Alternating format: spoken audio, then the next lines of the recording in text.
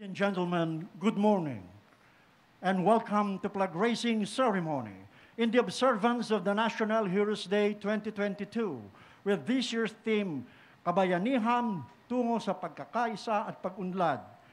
And this program is broadcast live via official Facebook page of the Philippine National Police. The ceremony begins.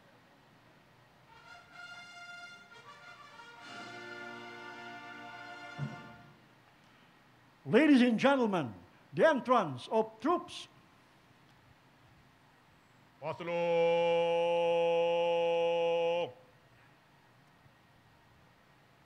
Cut!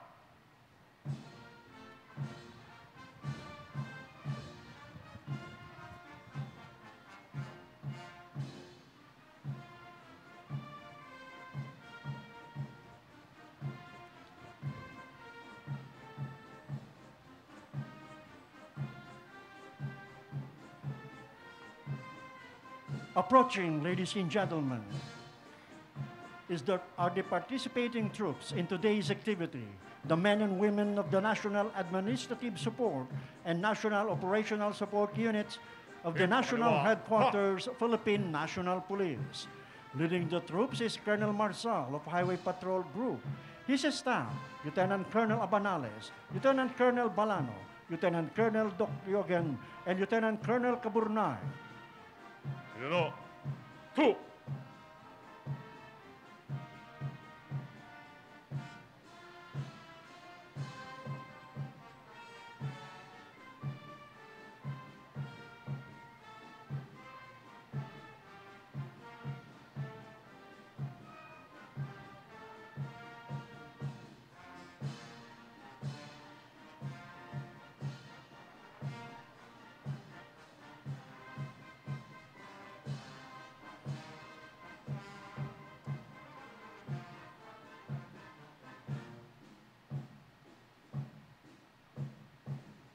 One,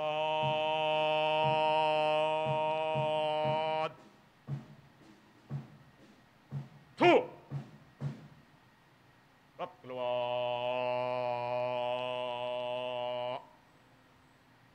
Up.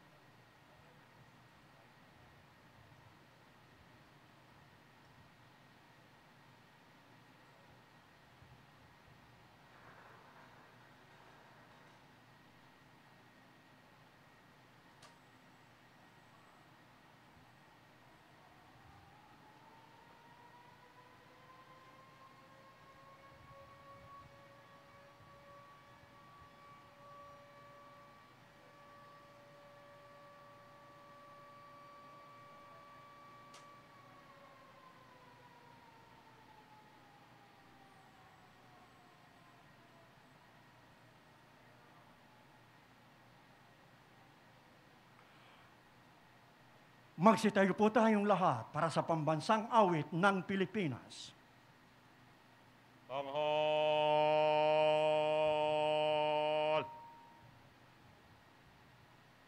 Ha!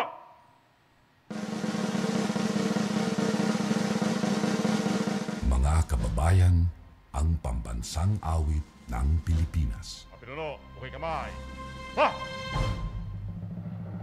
Kayang mag-ibig, telas ng silanganan, alam ng puso, sa titik mo'y buhay.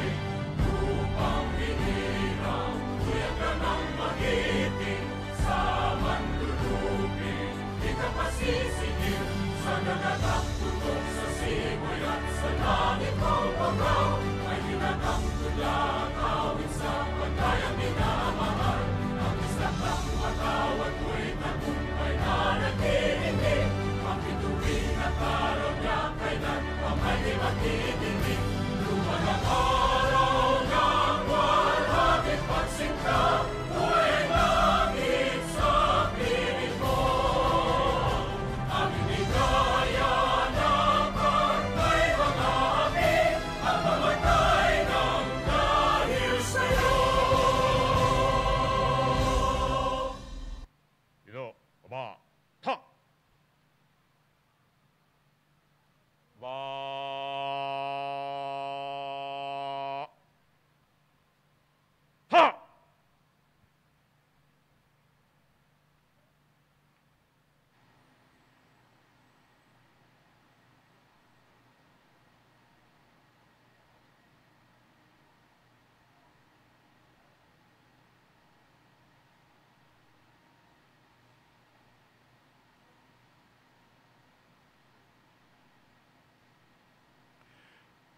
Invocation will be officiated by Colonel Jaime Sirino III, Officer in Charge, Chaplain Service. Let us pray. God of our forebears, grace with your divine presence, we give you thanks as we raise our flag and celebrate our National Heroes Day. We remember and honor our great heroes whose selfless sacrifices brings the genesis of our freedom and democracy. Those of our race who rose up to the challenge of their times and unselfishly putting their lives on the line just so we may inherit what we bequeath to us today. We pray that like our valiant heroes past and present, we too may rise up to the challenges of our time and emulate their indomitable courage and love of our country. For the strong leadership of our Chief PNP General Rodolfo E. Zazoren Jr., grant us all the strength and wisdom to embrace the spirit of heroism and the willingness to take the supreme sacrifice if situation arise. This we pray for your glory and for our country, now and as always. Amen.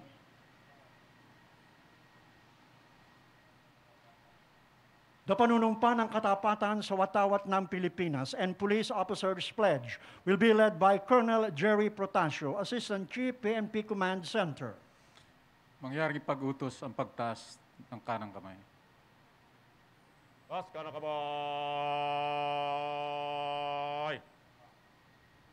Ha!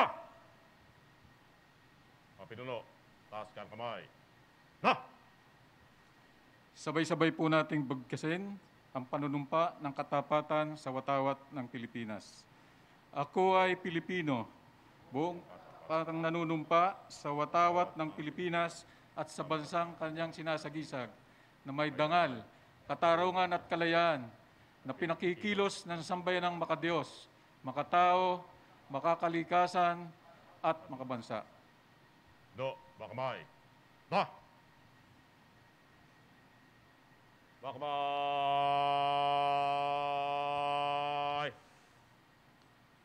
Ha! In unison, let us all recite the police officer's pledge. And serve God, my country and people. I will uphold the Constitution and obey legal orders of the duly constituted authorities. I will oblige myself to maintain a high standard of morality and professionalism. I will respect the custom and tradition of the police service, and I will live a decent and virtuous life to serve as an example to others. Thank you, sir, and please be seated.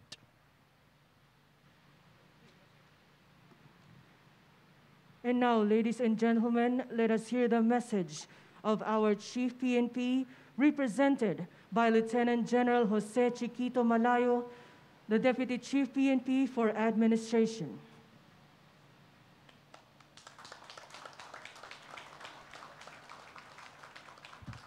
Please take your seats and allow me to remove my mask.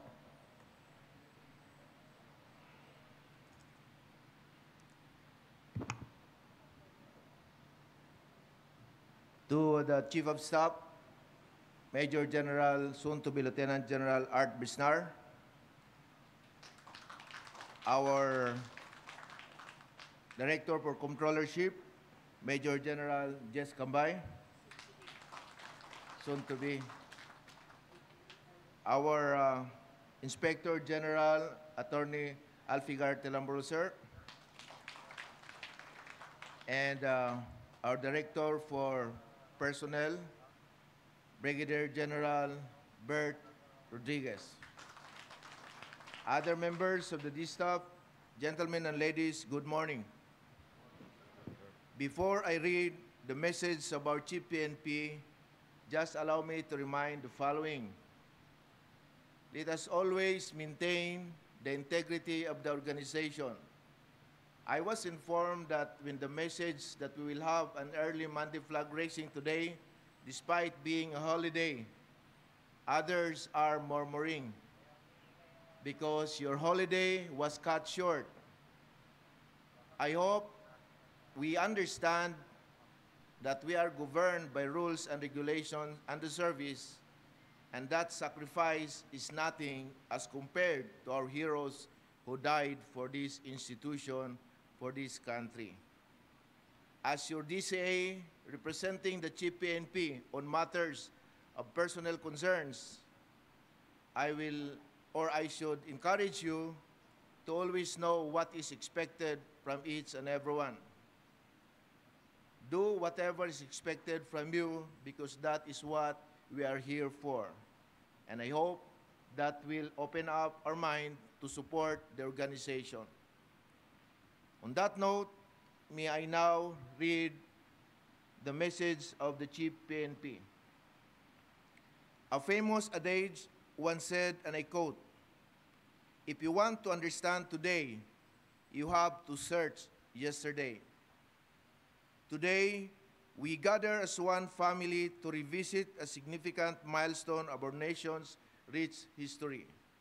As we pay tribute to the heroes of the past for their patriotic fervor and love of country, as well as the courage and sacrifices of countless and nameless Filipinos in our struggles for liberty and freedom. As we celebrate this auspicious day, we do not only commemorate the glorious past, but we also pay respect with the highest esteem to our many modern-day heroes, our frontliners who selflessly served the community during this pandemic, our police officers who lost their lives in the war against illegal drugs, and to all of us who have experienced various difficulties and surmounting challenges brought about by COVID-19. Over the years, the police service has played a crucial role in shaping the nation's history, providing colorful chapters of gallantry and heroism that now serve to inspire the present generation of policemen and policewomen. And this is because of the support we gained from our President and the stakeholders. Our uniformed members, like our forebears, continue to lay their lives in the line of duty as they serve and protect the community with the same gallantry, sacrifice, and heroism. Moments like these serve as a constant reminder that police work also comes with inevitable loss and grief, which is part of our duly sworn profession. But lest we forget, there is no higher honor nor nobler act than to die for the cause of our country and our people. Hence, we thank all of you on behalf of this grateful nation for your service and for making our beloved Philippines a better place. Together, we have won countless victories against crime and lawlessness and learned lessons well from setbacks and defeats, and our vigor has never wavered, even in the midst of troubles caused by rogue cops who tarnish the image of the police and the critics who undermine the many victories and achievements of our organization. We remain strong and determined as we continue to march in cadence with the President and the Filipino people, who only desire peace and stability in the country. Today, we reaffirm our commitment to the peace and security that our heroes fought and died for. With this commitment, we remain on the battlefield against crime, illegal drugs, corruption, and terrorism, even as we continue our tireless pursuit of cleansing our backyards of members, unfit to be called the nation's protectors and public servants. Let us always ensure that the judicious use of authority shall be grounded on the respect for human dignity, transparency, integrity, accountability, rule of law, and democratic governance. This level of commitment and dedication to your service is instrumental in our tireless pursuit of regaining the trust and confidence of the Filipino people. Guided by the Peace and Security Framework dubbed MKK=K, or Malasakit, Kaayusan, Kapayapaan tungo sa Kaunlaran, and the Kasimbayanan Program, let us continue to stand in solidarity as we work together for the full realization of the government's aspiration of a safer, peaceful, more progressive, and stronger, equitable society. Muli, isang mapagpalang araw sa inyong lahat. Mabuhay ang lahing Pilipino, mabuhay ang nagkakaisang pulis at komunidad. Maraming salamat po. Thank you very much, sir. Lieutenant General Jose Chiquito Malayo. Manatili po tayong nakatayo at ating pong awitin ang PNP Lingkod ng Bayan.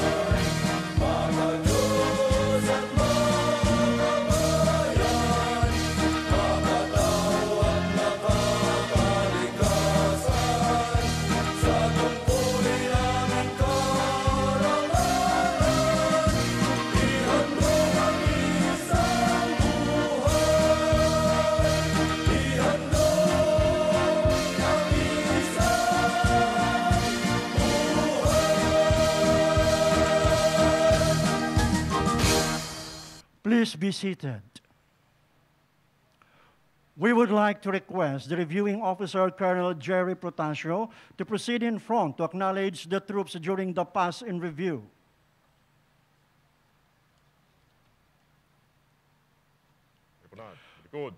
Ladies and gentlemen, the pass in review.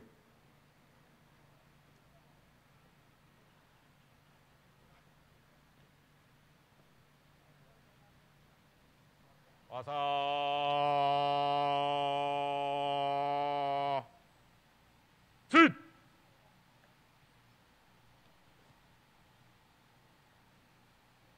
Up sa kanan!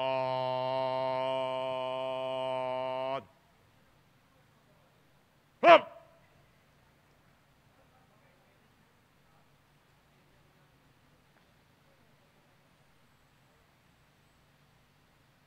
Pasulong!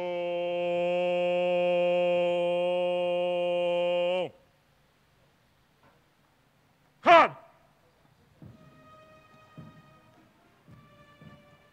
Once again, ladies and gentlemen, good morning. The participating units in today's parade are Police Security and Protection Group, PNP Anti-Kidnapping Group, PNP Forensic Group, Maritime Group, Police Community Affairs and Development Group, PNP Drug Enforcement Group, PNP EOD K9 Group, Highway Patrol Group, PNP Anti-Cybercrime Group, Criminal Investigation and Detection Group, Information Technology Management Service, Training Service, Legal Service. Approaching, ladies and gentlemen, is our Troop Commander and staff, led by Colonel Marzal of Highway Patrol Group, his staff, Lieutenant Colonel Abanales, Lieutenant Colonel Balano, Lieutenant Colonel Dokyogen, and Lieutenant Colonel Kaburnay. Our PNP band, led by Executive Master Sergeant Montano Hit Maniago. pakanan. Ha!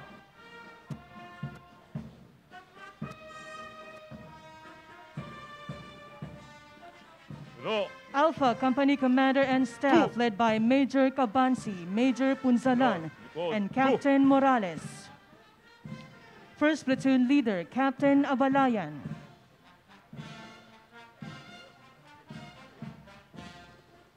Second Platoon Leader, Lieutenant De La Cruz.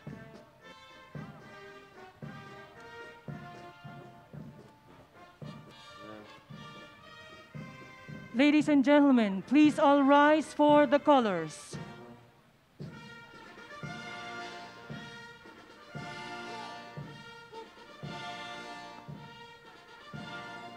Thank you, and please be seated. No. Bravo Company Commander and Staff, led by Major Mancinido, his staff Major Abana and Major Redon. First Platoon Leader, Lieutenant Riaño. Second Platoon Leader, Lieutenant Manzano.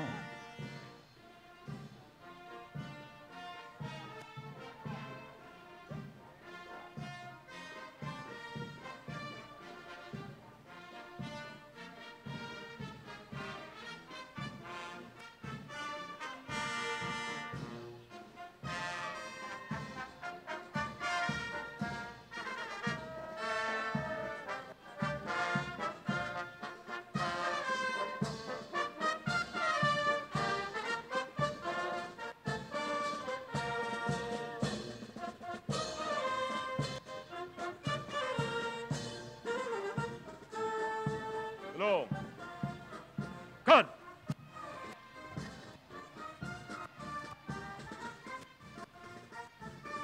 Hit. Dalawa. Ha!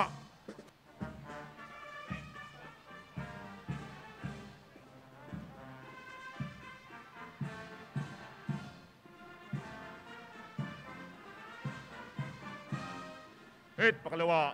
Ha!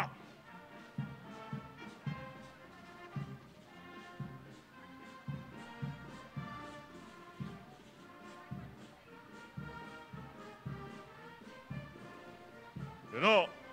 Two. Yuno. Tapos na po ang pagbubugay sa watawat.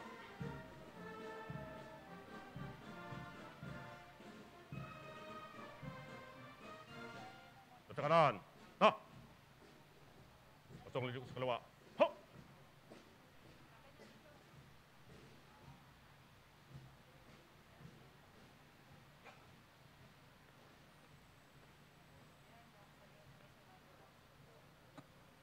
Sir.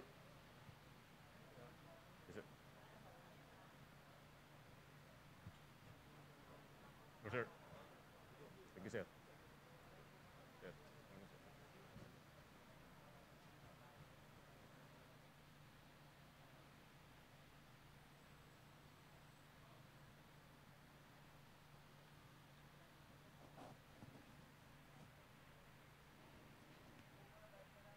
And that ends the first part of our program, and the wreath-laying ceremony at the Bantayog ng mga Bayaning Tagapamayapa follows.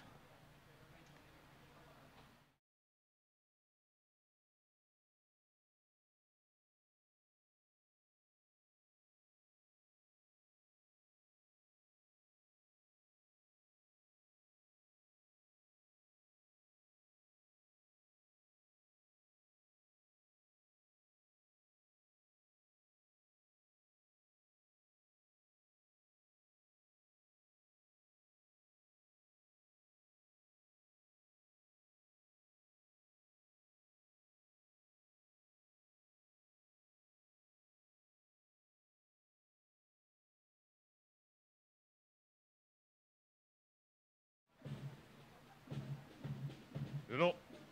Two.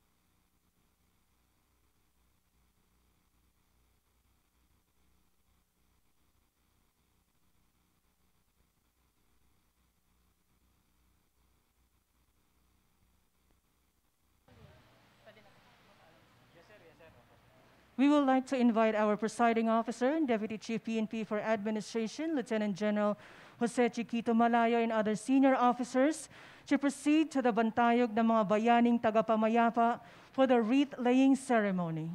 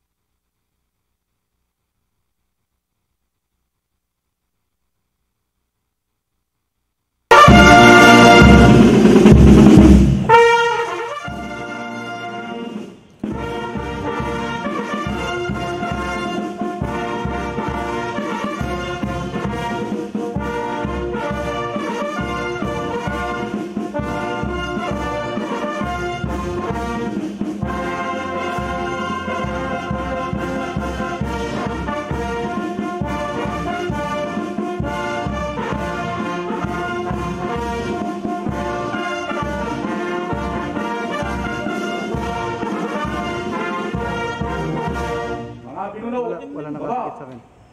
No! Baba! To! Mga kababayan, sa araw pong ito ay ating ginugunita ang pambansang araw ng mga bayani na may temang kabayanihan. Sa araw na ito, tayo ay mag-aalay ng bulaklak bilang pagpupugay sa ating mga bayaning nagbuwis ng kanilang buhay alang-alang sa katahimikan at kapayapaan ng ating inang bayan. Sinulo, handa na po sa pag-aalay ng bulaklak hanggang tayo ng mga bayaning taga-pamayapa. Kakanan dito, pasukan dito. Papasahan. Stop. Pasukan.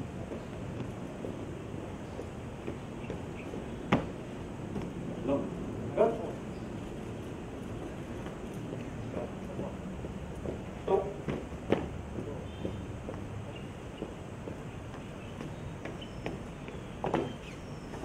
At ngayon po ang pag-aalay ng bulaklak na pinungunahan ni Lieutenant General Jose Chiquito Malayo kasama si Brigadier General Robert Rodriguez.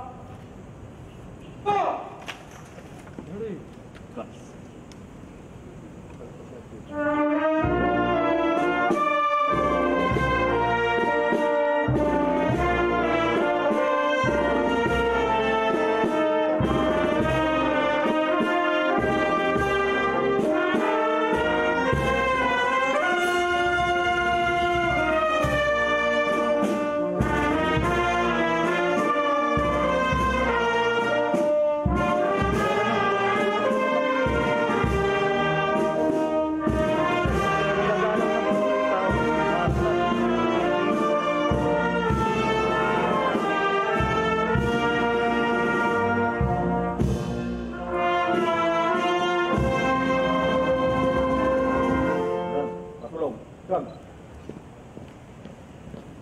No. So, Ilolo, tapos na po ang pag-aalay.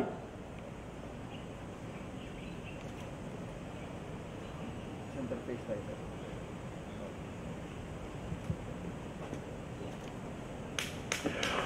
At dito po nagtatapos ang ating palatuntunan at pag-aalay ng bulaklak bilang paggunita sa ating pambansang araw ng mga bayani. Magandang umaga po at mabuhay ang Philippine National Police! Happy Heroes Day! Happy Heroes Day! Pantay, sir, sa pantay. Salam!